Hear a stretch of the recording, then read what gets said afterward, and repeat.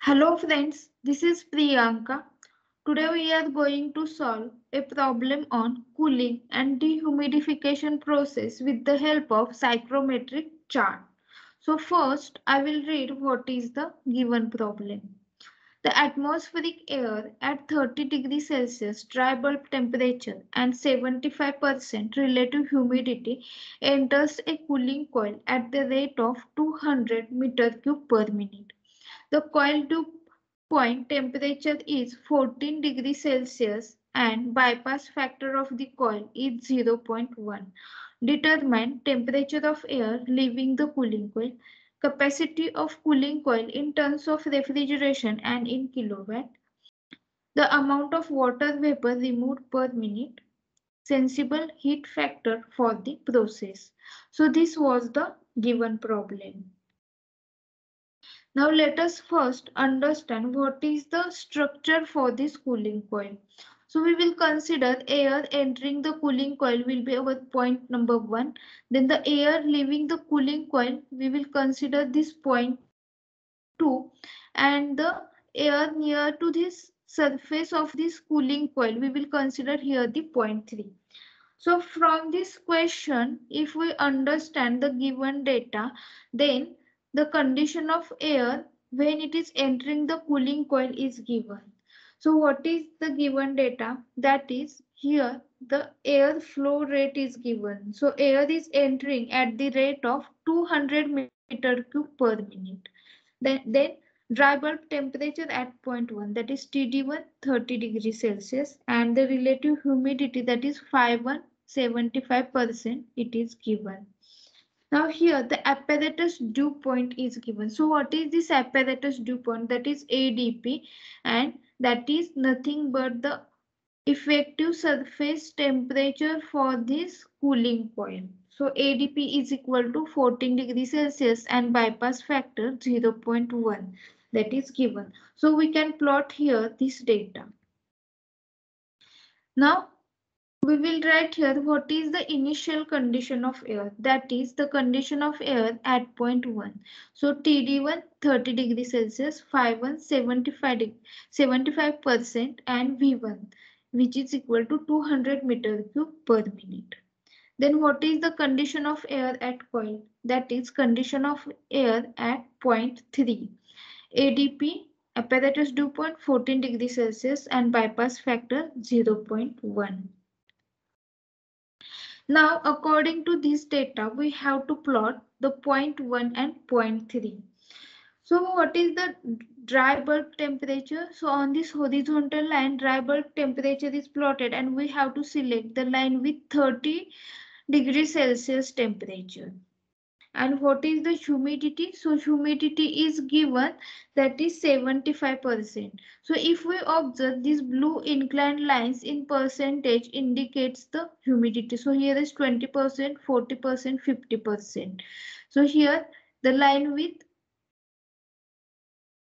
60%. So if we observe after 50% there is 80%. So we have to select the line with 75% of relative humidity, and this temperature line of 30 degrees Celsius, the point at which it intersects for the 75% humidity will give us the point 1, that is the point of intersection.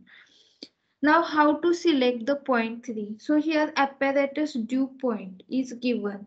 So here it is given 14 degrees Celsius and we will consider here the dry bulb temperature at this point 3. So it is given that 14 degrees Celsius. So we have to take the 14 degrees Celsius line and we have to extend it up to the 100% relative humidity, because the apparatus dew point is having the relative humidity 100% and this point of intersection will give us the point 3, and then we have to join this point 1 and point 3.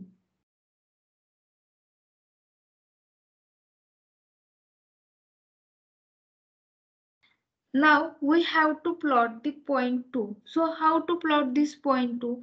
So we have to write here the what is the bypass factor? So there is the relation in between dry bulb temperature for this bypass factor. So bypass factor is equal to TD2 minus ADP divided by TD1 minus ADP. Now if we observe this, we know bypass factor that is given in the question. Then ADP, that is the dry bulb temperature at this point 3, that is also known, and TD1, that is the dry bulb temperature at point 1, that is also known. So from this formula we can calculate what is the dry bulb temperature at point 2. So when we put the values, then we get what is the TD2, that is 15.6 degree Celsius. So we have to take this dry bulb temperature 15.6 degrees Celsius and we have to plot this point 2. So here after 15 we have to take here 15.6 degrees Celsius temperature and we have to extend this line. So what is the point of intersection? So here this line joining point 1 and 3 will give us the intersection point and will give us the point 2. So in this way we have to select this point 2.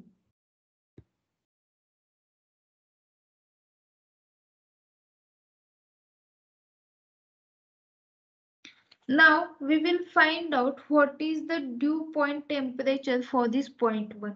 So how to find out? Now if we observe here, this is the dry bulb temperature. So for this 30 degrees Celsius we have to take this vertical line, and this is the relative humidity, that is 75%. So in this way this point 1 is already getting selected.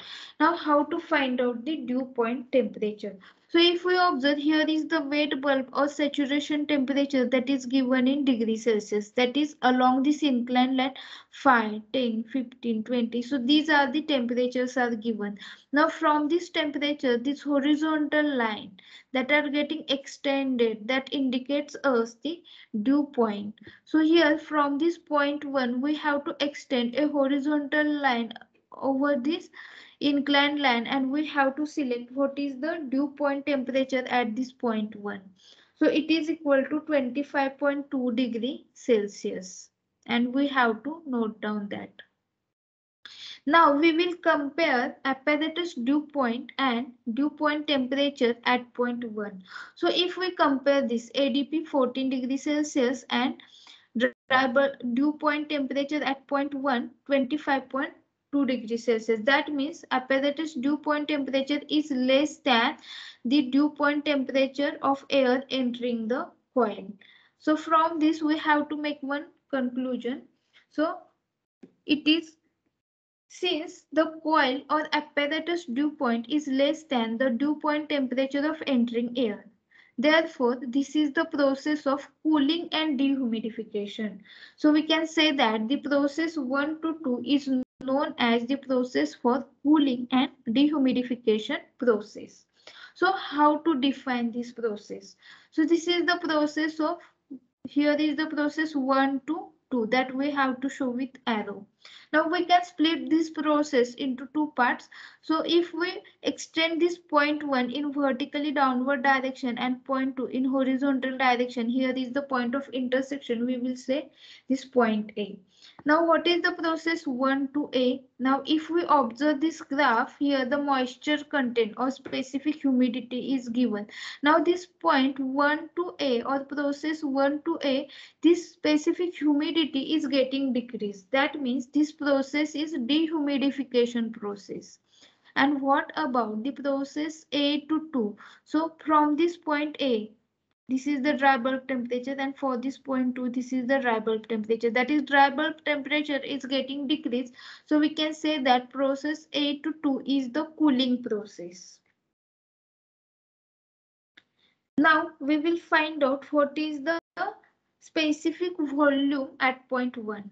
So how to find out? So it is given that volume in meter cube per kilogram of dry air, and with the help of These red inclined lines, if we observe, these lines indicate the specific volume. So here is 0.84, 0.86, 0.88. So with these red inclined lines, we have to draw a parallel line passing through this point 1. So here I have shown with the help of red line, and now we have to find out what is the value for this red line. So it is after 0.88. So what is the exact specific volume that is at point 1? So we will say that Vs1 is equal to 0.884 meter cube per kilogram of dry air. That means we have to use the same unit as given in the psychometric chart. Now we will find out what is the enthalpy at point 1 and at point 2.